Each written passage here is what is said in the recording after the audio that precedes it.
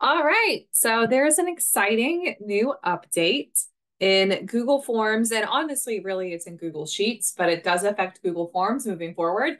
And that's these really cool feature where there's table templates baked into Google Sheets. So the way this is set up is that anytime you go into a Google form and you have people fill out a survey, you can always have that data go over into a Google Sheet, so you can do more sorting, analyses, formulas, all that good stuff. Well, now in Google Sheets, it organizes anything from a Google form into a table. So this only applies to Google Forms and Sheets from about mid-September forward. And everyone in BCSE should see this now. But if you really like this feature, you can actually apply it retroactively to your other forms. You just have to go into your format settings. So to show you this, I'm going to show you an example. So I have a Google form here, a couple of responses. To get to this, I'm going to click responses and then view in Sheets. I already have created the sheet, but if I haven't, I'm going to click it here and it's going to prompt me to create a new Google Sheet so I can see my stuff.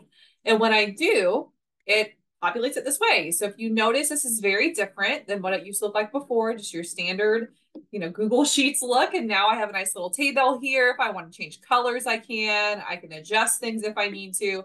If I don't like this table, you can totally get rid of this table. All right. You can revert it to unformatted data back to what it used to look like. But this is nice because honestly, you have these drop downs here, which make it a lot easier for you to just filter, fewer clicks, makes it look a little bit more clean.